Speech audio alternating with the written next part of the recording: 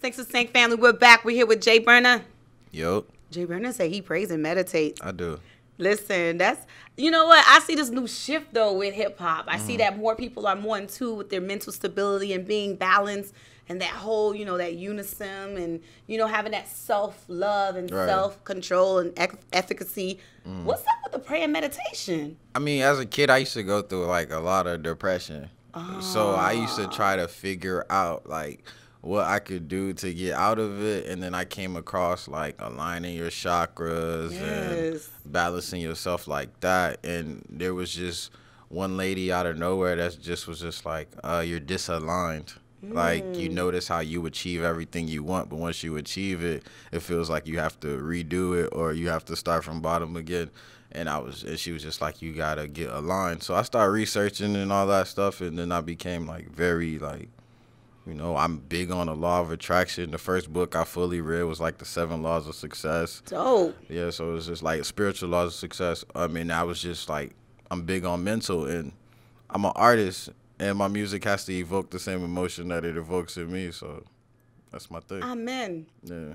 Jay, some other stuff. Yeah. I love it. So what allowed you to receive that and be receptive to it? Because not too many people are going to say, man, lady, get out my face. What are you talking about? I'm disaligned. Lady, all right, you on one. Yeah, nah, I'm a student. So, I'm a student to life. I'm a student to music. I'm a student to information. So, if you got something to tell me that I don't know, I'm gonna take it in, and then I'm going to go research it myself to see if it's valid or not. And if it's valid or not, I'm going to enhance it to my liking to make it work for me. That is really dope. Yeah. So did you start off praying in the church and all that spiritually? I mean, I grew up, my mom's Jehovah's Witness. Okay. So I didn't grow up in the traditional church. Okay, so you didn't celebrate a thing? Nothing. So you still don't?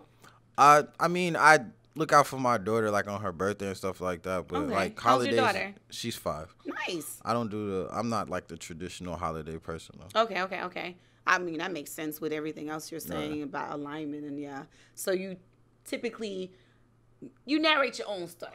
Yeah, I mean, I do me. I'm always in my own lane. I was just having this conversation about when you drive, if you ever on the highway or on a regular road, you notice in the turning lane, everybody jumps in the car behind the light and they're all in the same lane. And then the lane next to it is empty. Right. And then once you jump into that lane, everybody else follow. Yeah. So that's been me my whole life. Yeah. Okay. And your name, Jay Burna. How did that derive? My first name was actually Jay Black because of my complexion, obviously. Okay. I've always been big on letting people know I'm dark. So it was Jay Black. I don't think you had to let people know. Yeah, I mean, it was a joke first, and now it's my biggest compliment. Yeah. Okay. But I was just I used to have a liking for firearms and stuff like that. I was always the kid Burna. Burna. Yeah. Okay. So it stuck. It stuck, and then people just kept calling me Jay Burna. Does it take on a different meaning now? Yeah, I'm hot. Okay. I'm fire. Okay. I ain't there.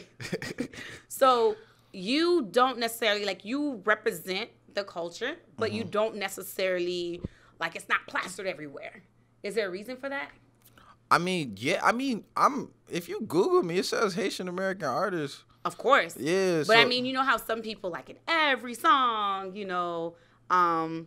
where it's more, I know you're Haitian. Right. I believe your fan base, Haitians, they know that you're Haitian because we typically look and gravitate towards our people. Right. But I'm saying let's say a white person or Caucasian person or whatever, if they didn't know your music through and through, right? Would they know off rip you're Haitian? Yeah, I was just on Revolt, and they asked me why I'm why did they see that I'm Haitian American so much? Some people don't really say it like that. Right. But I'm probably not as it's an odd fact is I've been around for majority of the American artists that put out Haitian anthems. I was in the studio when Black Dada recorded Zoe. I was Lodge on Slim's Haitian record. I'm his big homie. Stuff like this. A lot of the anthem records for being Haitian. You're there. You're present. Yeah. So and you feel that there needs to be, your presence needs to, say that you need to solidify it every time. I mean, I would want to. I definitely would want to. I mean, now that you're saying it, like, I would plaster it more, but I don't let nobody not forget that I'm Haitian. So, Love like, it. Love it. Thanks to Sank family. We'll be right back in just a few. Yeah.